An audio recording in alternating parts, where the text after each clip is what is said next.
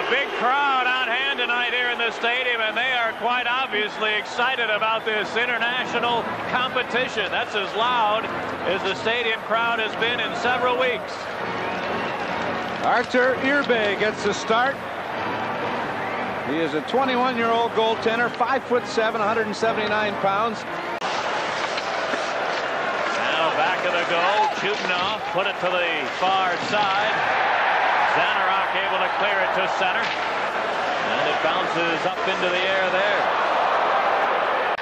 Put it to the line where Manson had to shoot it to the corner. Ryan Noonan works along the boards. Got it loose to Conroy. The long shot. He scores!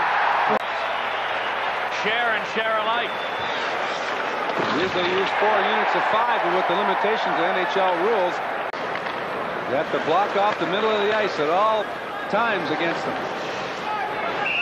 Now as they come over the line, the play is offside. A big hit against Skozarev, delivered by McGill, but the whistle had stopped the action. Excellent penalty killing by the Blackhawks. They've shown great improvement in the last 2 or 3 weeks, but they've been aggressive up the middle, all through the ice. You have to be having someone right in the middle.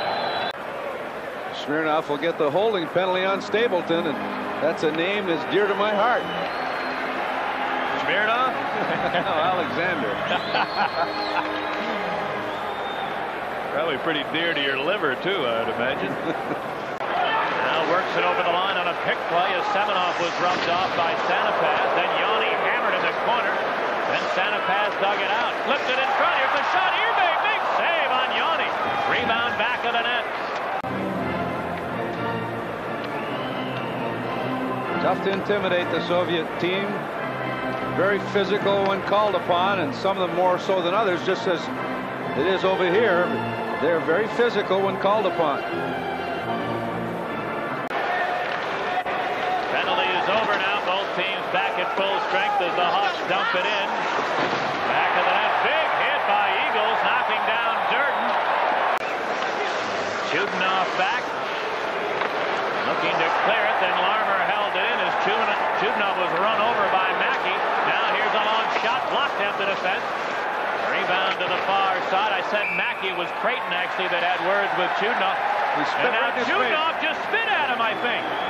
Chudnoff, as the puck went in, the crowd just appeared to spit at Adam Creighton. They haven't changed much in that department since 1972. They used to jab you in the back of the leg where you had no protection in the back of the knee, kick you in the back of the calf with their skates, and also spit at you whenever you take a good run or hit at him. Creighton flattened Chudnoff in the corner after Manson let the shot go. And then as the whistle blew, Chudnoff spit right at Creighton. Now, these guys don't have the best breath in the world either.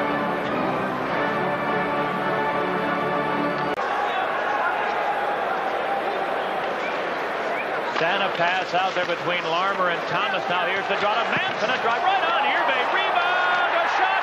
And they score. Irbe got a piece of Larmer's rebound, but it trickled in behind him. Into the corner. Got help from Stapleton. Chudnoff stepped into him. Now puck came free to Chudnoff. Rolled it over to the far side. Hawks able to hold it in. Here's Noonan. He's brushed by 2 Soviet players. Seemingly out there the entire night. Here's Hates over the line. And he is knocked off the play as Manson took a run at him. You said it, they get away with one, but here's a Manson hit on Hates. Hates trying to make a move, and Manson didn't go for it. Just about got all of Hates. And shot it out to center ice, and Brown just ran over a man there. Now 5 seconds for the period. Semenov trying to center it. Belfort picked it off, holds it. 1 second left to go.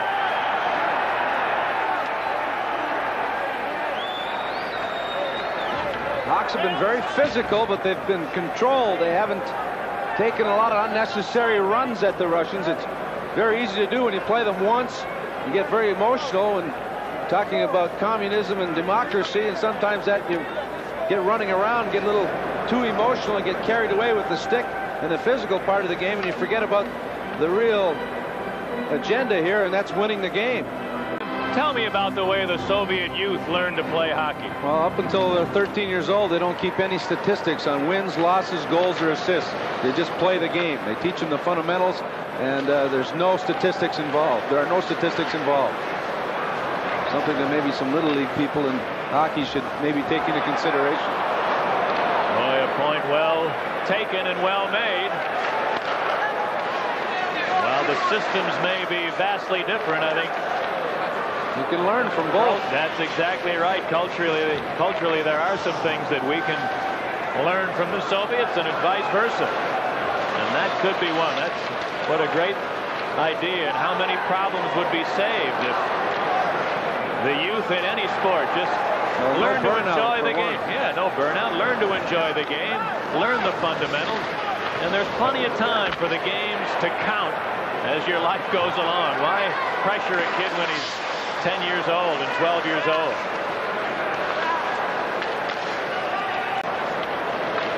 Rolling it out to center ice.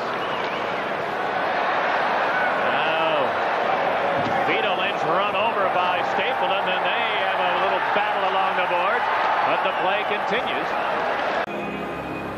Cassidy takes a roughing penalty. He took the body and then was pushed from behind and then got the glove up, and Maruelli calls a roughing penalty on Cassidy at 8:58. Riga get their third power play. Elian into the deep slot.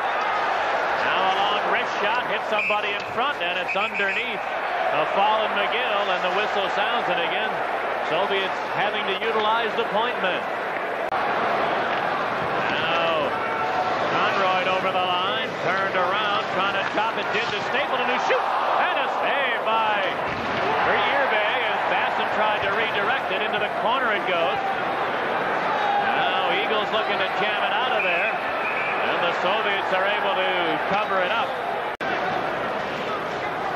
Now Dynamo Riga with Semenov stepping into the hog zone for Yashin to Lomakin around Manson, right in, he shoots, and a save by Belfour. And they score. He thought he had covered the puck up, but it apparently trickled in behind him and then was stuffed in by the Soviet player, and Belfour may be shaken up on the play. Picked off by Larmer. Larmer rolled it out to center ice. Now Skozarev in his own end. There's going to be a Hawk penalty coming up. And as Larmer controls the whistle sound, the Russians of the power play, they trail 2-1 on Sports Vision and BBS. Now, Varianov trying to clear it. He's hammered by Manson as he dumped it into the Hawk zone. And Steve Thomas on the left wing board, flipping it into the Soviet zone. Around the boards by Zanoyev. Yoni held it in. Oh, an elbowing call should have been made on Presley. He just hammered Believsky but got away with one. And here comes Alexander Believsky to the line, and he's knocked down there by Brown. And out comes Thomas. Steve Thomas into the Russian zone. He's separated from the puck aggressively by Zanoyev. To Lomakin, rolling it ahead. Yashin dropped it to the line. Lomakin into the near circle. Now still hanging on. Lomakin rolled it to the deep slot. Here's shooting off a shot and a save. Rebound. Belfour covers it up with some heavy battling going on in the slot in front of Ed Belfour. Now Thomas, he rolled it to the side of the net, but Irbe swats it away. Held in by McGill, a long drive, tip, and a save. Rebound, they score! And Drake picked the rebound away from Irbe and fired in a backhander. 3-1 in favor of the Blackhawks. Just handed it right to Manson, rolling it over the line, and the Hawks Noonan ruled to be offside. And got a hit, a late hit from Smirnov, but there will not be a call. Now the Soviets move out. Varianov over the line on drop pass, broken up by Presley to Graham. To Presley, carries it over the line, cuts in, shoots, and a save by Irbe. Rebound, center pass. Irbe diving to Presley. He scores! Wayne Presley on the third chance. And now center ice. Lomakin. Great! Marawelli was just dumped by a Soviet player. Smirnov just came over and flipped referee Dan Marawelli, it appears. As there's a gathering in front of the Hawk bench. And Soviet defenseman Alexander Smirnov appeared to take Dan Marawelli and flip him.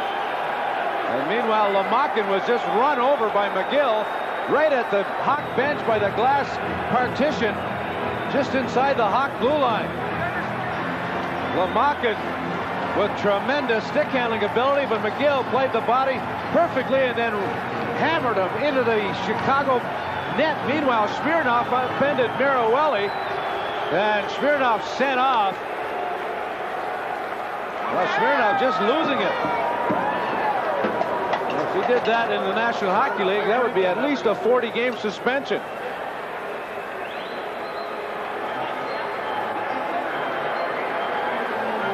Great defensive play by McGill, and then he gives him the extra shove, and Lomakin went crashing into the boards.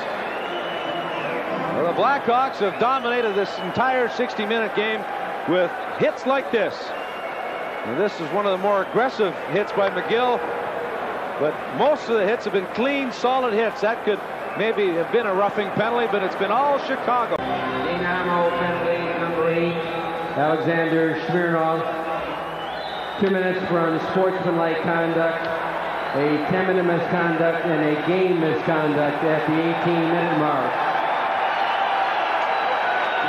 I don't think the Russian hierarchy will look too highly on that. We might never hear of Smirnov ever again. Except in your glass. We might not even see that anymore. they might take it off the whole continent. And the USA chant begins again from just over 16,000 here in Chicago.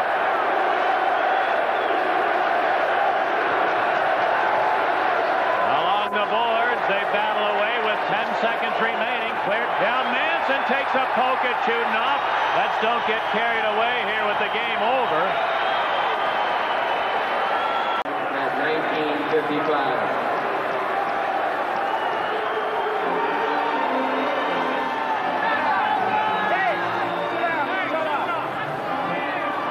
Zanarok bumping into referee Marawelli on his way to the bench.